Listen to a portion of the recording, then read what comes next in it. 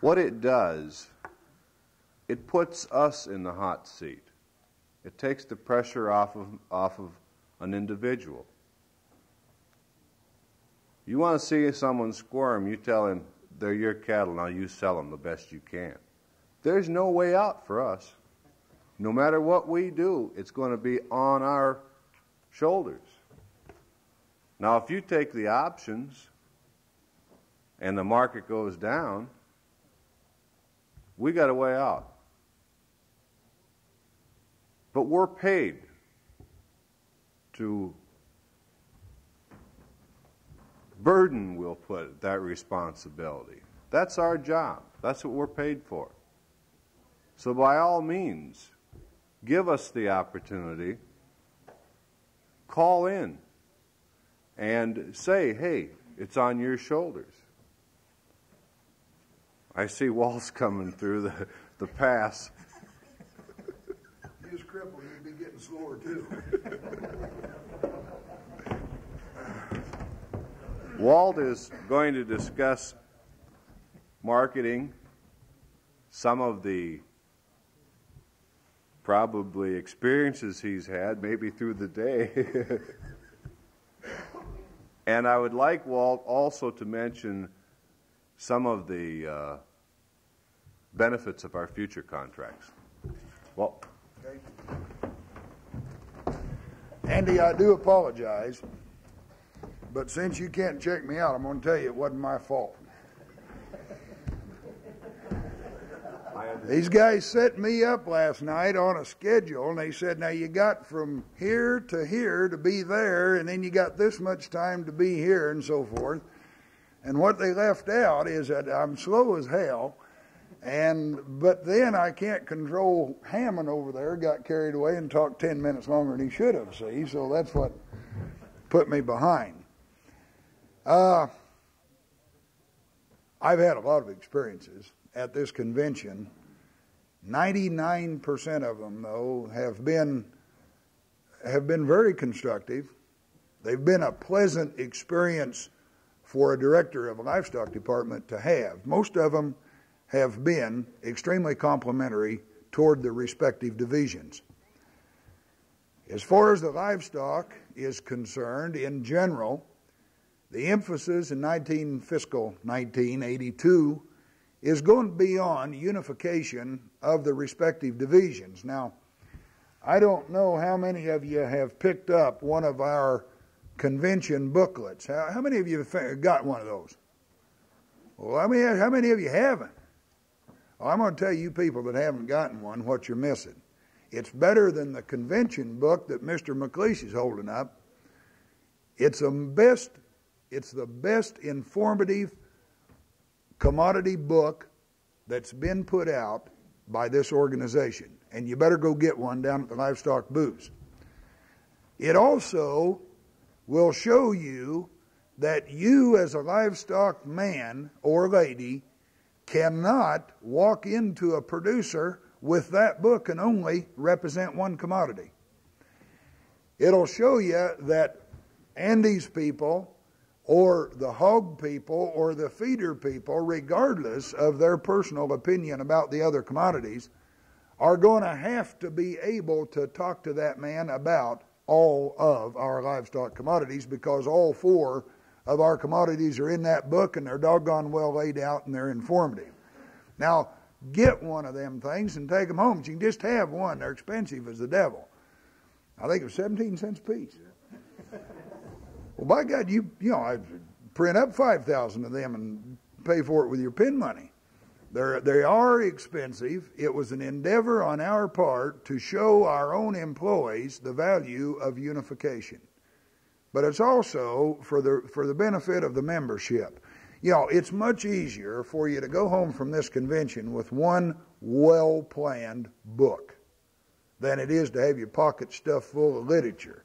So we decided to do it that way, and I, for one, just think it's a great piece of work, and if you're going around your community and talking to anyone that wants to know about livestock, you got one book that will explain in basic, at least, all of the respective livestock commodities.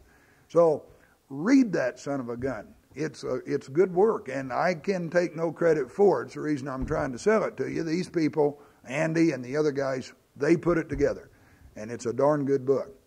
But it does tell you that no longer that old adage in the livestock department, if a hog employee goes out and solicits cattle, he's fired. I don't know how many of you people knew that, but that went on in the National Farmers Organization when I first came to work for you 4 years ago. I'm not laying on the hog department. It was the same thing in the cattle department. You go out and work on hogs today and you're done. You go to work for the hog department and you don't have a job. Now that is no darn good. In the first place, when you're spending the members' money to hire employees, you need to put the bucks where it counts the best. Well, consolidation with and equalizing the talent will do exactly that. Now, in Dwayne's case, for instance, it's very easy for Dwayne to go into a cattle feeder, take the fat cattle out, and encourage him to buy feeder cattle through our program, and I have an inventory of cattle that man might need. It's very simple, and it gives him an extension that he can talk to the guys about, for instance. That's what we're doing, and it's working extremely well. I think generally all of our people appreciate the fact that they don't have that undue pressure on them, that even though they're a hog employee, they cannot talk to another commodity in the livestock, and as it would pertain to any of the departments. Andy wanted me to mention a few of the options that you've got in fat cattle marketing in the organization. When he asked me to do something like that, I don't know where to start and where to stop. And I don't want to take a lot of this meeting up because Andy and Dwayne have some very pertinent information that you must take home with you. But I want to tell you, just briefly, in regards to options, what have you got as a member of this organization in fat cattle? Well, let me put it this way. You're a seller, and I'm a buyer. Now let's just reverse that. You're a buyer, and I'm a seller. Now I call you, and I say, Mel, I got 100 head of steers, and I really need to sell them. I want to sell them. How soon can you get out here? What's your immediate reaction to me? Your immediate reaction is what? I know what it is, because I was on that buyer end for 20 years. My first thought is this sucker is in trouble, and I got me a fish, and I'm going to shoot him in the foot. That's your first impression. Now, you can tell me anything you want to tell me, but if you don't tell me that, you're lying. Well, now let me ask you this then. Some of you enjoy calling your local buyer. What's his impression? Can't be any different, can it? See, he don't think any different than you are. Every one of us is basically a damn thief.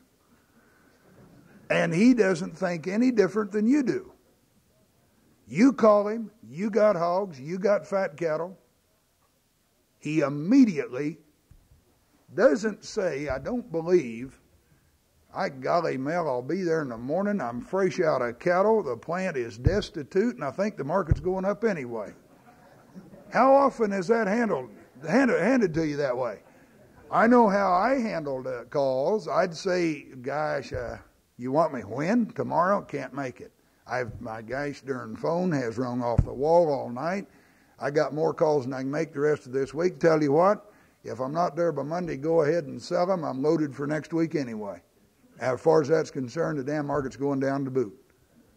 That's what you hear most often, isn't it? Now, if you're truthful with yourselves, I have exaggerated to an extent, but not much. Well, 4 years ago, this organization's livestock department was in that same position. I didn't have any options for you in the fat cattle department. You see, where I was, I didn't have much volume. When I first come here at the Omaha convention was my first. I come here in October prior to that convention. I didn't have any volume. I didn't have enough cattle coming through that program to wad a shotgun. But you put me in the same position. You'd call me. You'd say, Walt, I got a load of cattle, and I'm a good member, and I want you to sell them for me. I didn't feel too good about it because I knew that you and I together didn't represent enough product for me to do you a damn bit better than you could do by yourself. Really, seriously.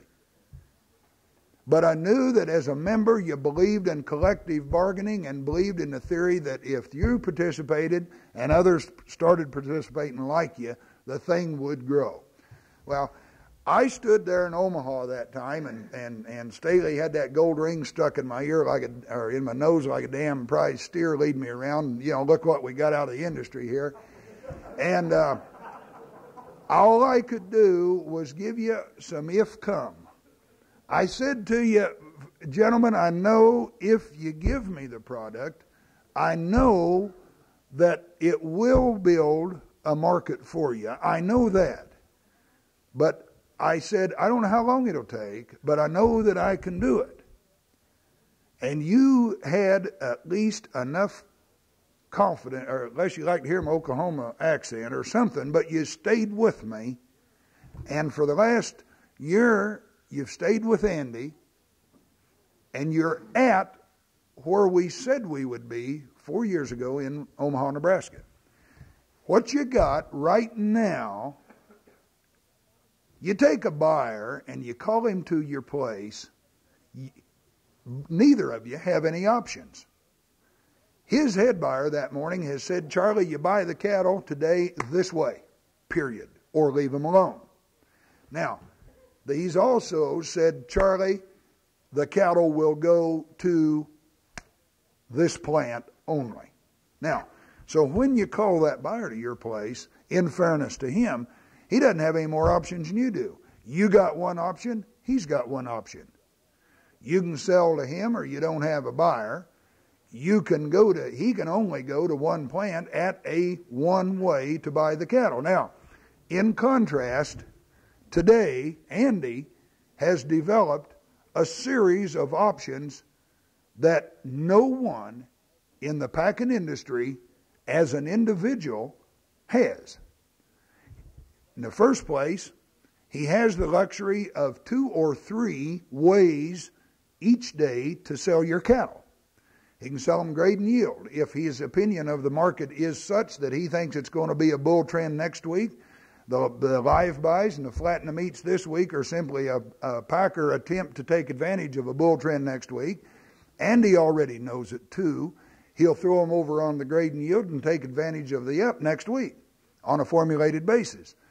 If there's a bear trend next week, but the packers have overreacted in the country and they're short on inventory, Andy knows the bear trend's coming, but he also knows there's a short inventory and the packers are having to stretch to buy cattle. He can sell them today, flatten the meat. He also has developed another luxury of live on-hoof sales. I never could get that done for the organization, but Andy's got that developed now. He has got now every way there physically is to sell cattle available to you on every set of cattle you want to market. And you have not got that option with anyone else in the fat cattle industry, period. I imagine you've already told him you got the best cow program in the nation. Not yet, by God, you better, you do. He's got that option available to you. I don't know why you're not taking advantage of it, but you better. If you don't, you're in trouble. It's that simple. Collective bargaining, as Mr. Woodland said last night, will work. I'm wrong. He said marketing will work if collective bargaining prevails. It's this simple. You got this much volume, you got this much ability to bargain. That much volume, that much ability to bargain. And it continues to work it's a synonymous factor It goes together. Only if they're collectively put together in one unit. Now, if every one of you gentlemen and ladies in this room independently took that same volume and offered it to me, but individually as a buyer, then you go into the tube. Because one of you is going to break over and sell it to me cheaper, and I can use that as a whip against the rest of you. And that's the way it works. There's another option that the lending community in this nation is, I believe, going to make mandatory in the very near future because of the economic stress that the farm communities are under. Andy has a forward contract program in some areas, which doesn't encompass the whole United States, by the way, but he has a forward contract program available to fat cattle producers that will guarantee a return to you. Now, the return is predicated on your ability to forecast your production cost. Now, you've been very verbal ever since I've been in this organization that you want cost of production plus a reasonable profit. I question if you know what cost of production is. Now, you can't blanket this room and say it's going to cost 55 cents a pound to finish a steer because, again, you've got unique situations. So every one of you have got to figure your own production cost. But in the forward contract program Gary's got, the lending community is really buying. They feel very comfortable for one of the NFO members to go into their banks with one of Andy's forward contracts and tell the banker, I can buy the feeders here, I can sell the cattle as fat here, my production cost is this, I can lock in $2 a hundred net profit, or 3, or 4, or whatever the factor is. Now, you have that luxury available to you through the fat cattle department. You definitely need to pursue if it's available in your respective areas. I'm not at liberty to say it's Andy's program, and he knows where he can apply it and where he can't. If you're in an area where it isn't available, then I would suggest that Andy would pursue that area to see what his potentials are. I don't know. But it's a tool that's going to become a complete necessity as far as the lending community is concerned in a very short time. So you might as well take advantage of it through his program because it's already available to you people. It's in gear, and the specs on it are easy to comply with. Holstein cattle only have to make about 9.5 hot. They only have to grade about, what, Andy, 50% choice? 60? 60% choice. Fat cattle need to yield around 2.5, and they need to weigh 6 to 8 in the meat and grade about 80% choice. They can't have, I don't think, more than about 12% fours on them, 10%. So it's a program that's in gear, and you need to use the doggone thing. With that, I've taken up some time here, but there was a few things I think you need to be aware of. I question that you as participating members or non-participating members know what's available to you. You got so doggone many more options in this cattle program than you have got anywhere outside that I can see absolutely no excuse to not take care of them, take advantage of them. Thank you very much. I want you to know that Andy is taking over kind of a pet child of mine as far as this department's concerned. I want you to know something else. The improvement I've seen since I stepped out of there makes me want to kind of keep quiet about it because I'm afraid Woodland will see it too.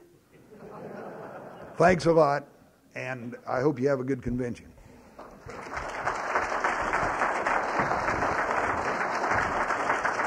Thanks.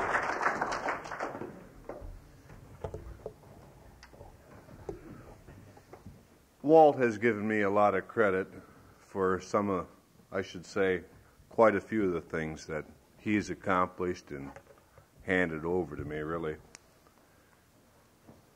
I'd like to, before I go on, kind of clarify a few of the terminologies that we've had I think we as staff people are a lot like that grandparent, or that parent, I mean, that is so close to the situation they can't see it. And we talk about flat bids, we talk about a grade and yield, we talk about a guaranteed bid. And at this time, I'd like to give you the definitions and what they are. Now, if it's boring to some of you, just try to realize that maybe the guy sitting next to you doesn't have the slightest idea what we're talking about. So let's start with the flat bid. The flat bid is a bid in the meat for all your cattle. If you have a 40,000-pound load, say you have 40 head of cattle, your bid on that cattle would be one price for all the carcassed beef. To give you an example, let's say that we could sell cattle today, flatten the meat at 99 cents. All your carcassed beef would be priced at 99 cents. Then we can go into the grade and yield. And that is just what it says. You're paid for the yield of your cattle, plus you're paid for the grade.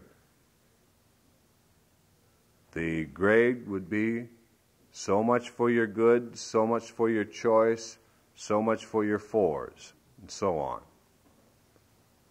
And then we have a guaranteed bid in a grade and yield, where you would be your cattle would be priced at a figure before they left the farm or the feedlot.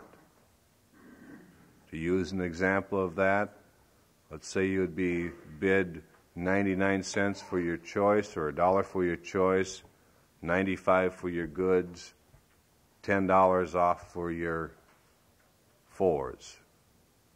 No matter what the market did, if it went up or down, you'd still have that bid, that graded bid. I want to kind of clarify that, because when someone mentioned flat in the beef or a flat bid, there was a question on someone's face. So I hope that clarifies it. We have another program in our department that Walt has said before, it's second to none. And that's our Call program.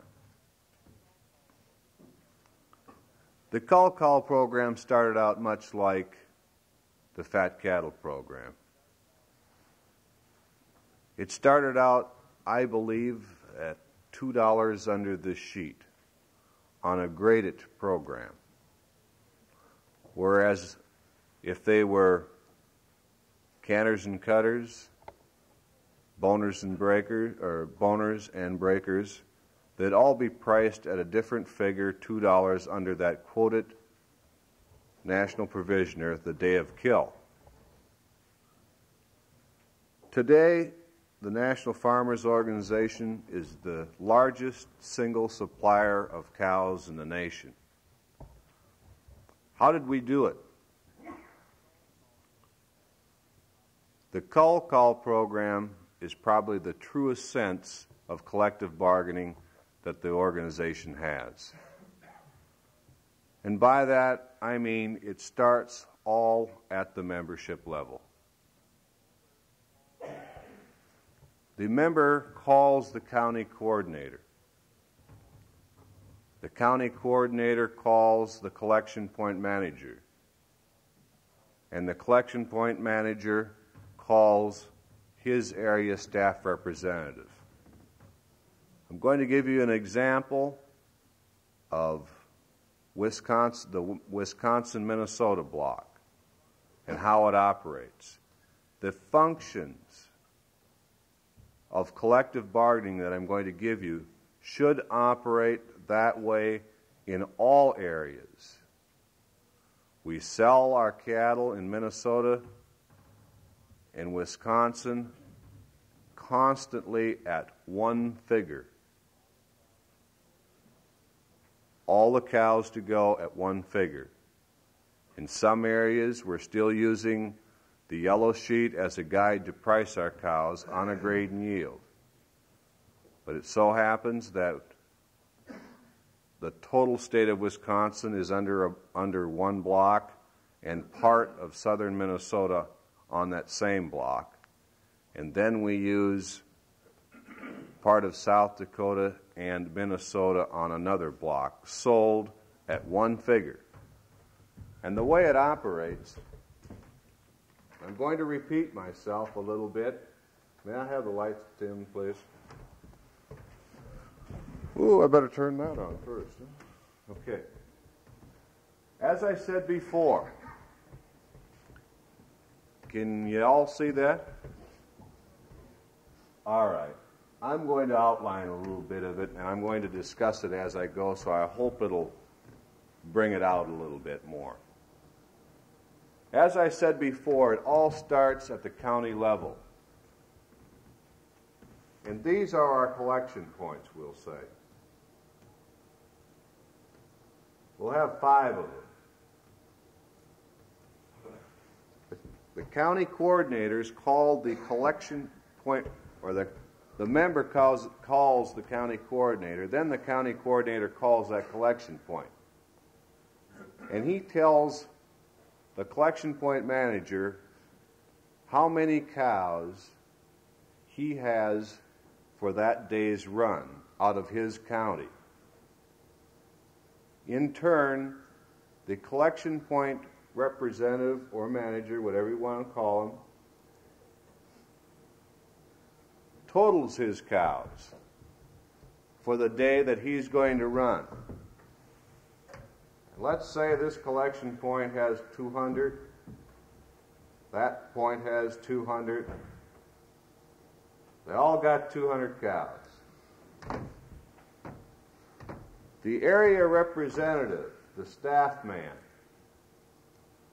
in turn calls the collection point rep and asks him how many cows he's going to have for that weekly block. In turn, the staff man calls Corning.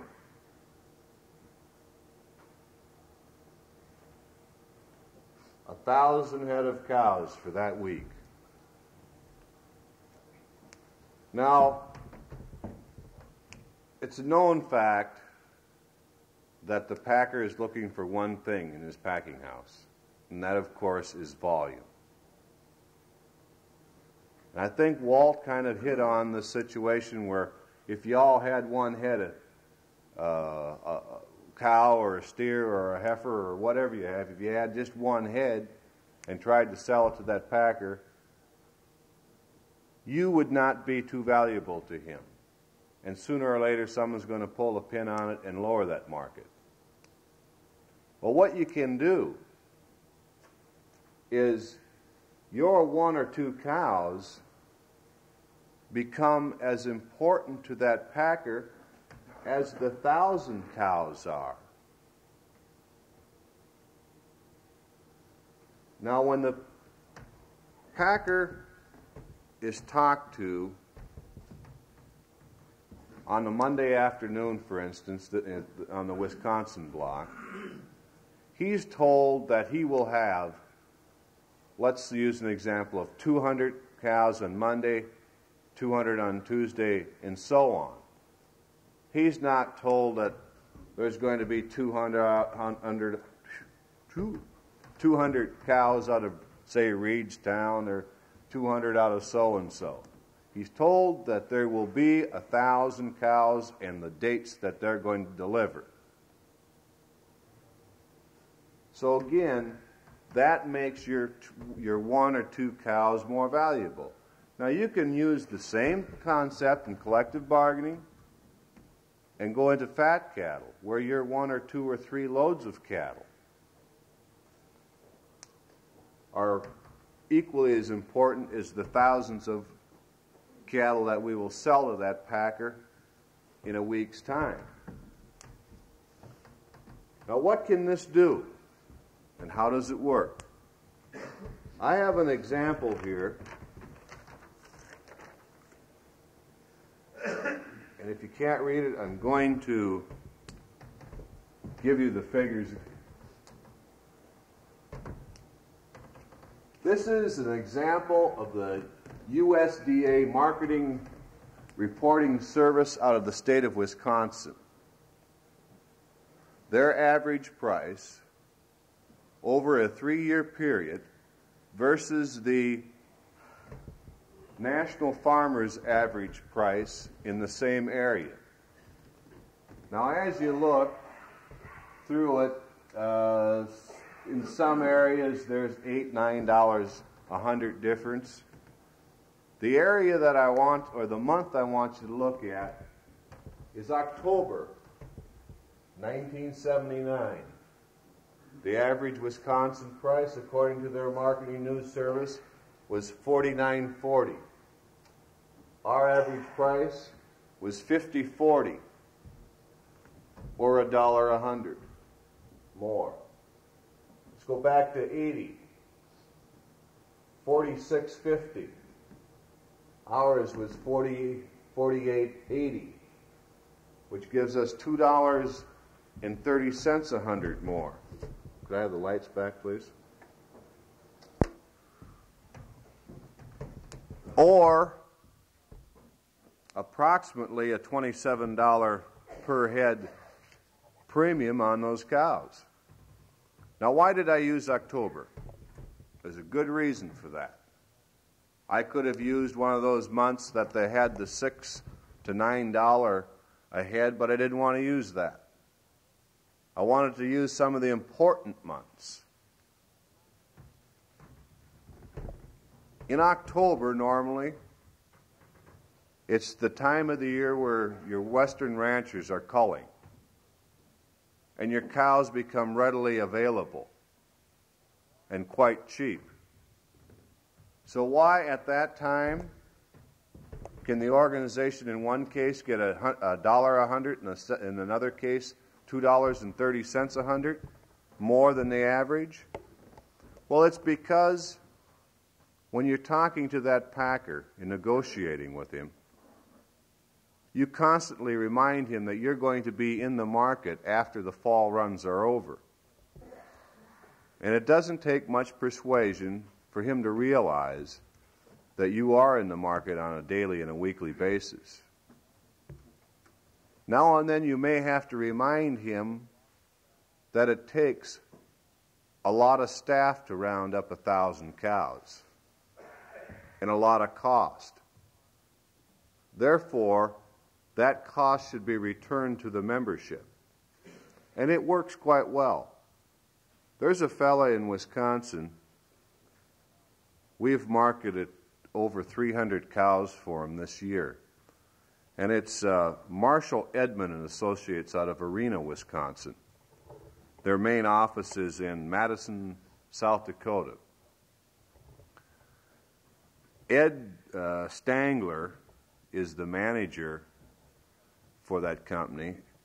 And Ed has said himself, and has given me permission to use his name, that he has received $8,500 more for those cows that he has marketed through the organization. $8,500 more than he could have gotten anywhere else. And that's after the expenses. So as you see,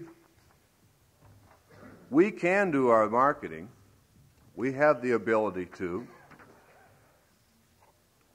At the present time, we're doing business with 26 to 28 packers on a daily and a weekly basis, and numerous other packing houses on a numerous periodic basis, we'll put it. I'd like to also cite another example of an individual that's well pleased in our marketing.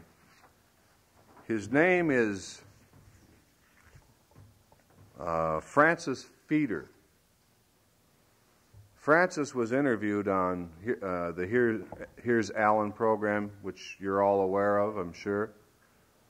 And Francis has stated that he used to go to the Milwaukee stockyards and always receive something over the extreme top, or beyond the extreme top, I should say. And someone in his area had asked him to try our program. Well, Francis stated that he did, and he received $6 a hundred over the Milwaukee stockyards. Now, I certainly can't stand here and tell you that you're going to get $6 over any market. But I can tell you, folks, that we can do a better job than anyone else. Our history shows it. We can market on a collective bargaining basis annually better than any organization or any one individual can. I'd like to close with a little statement that I have prepared, and it has a lot to say about the organization, and it's something I'd like to have you all keep in mind. We fail to see progress, and we can't accept failure. But we do expect success, and we have it. Thank you.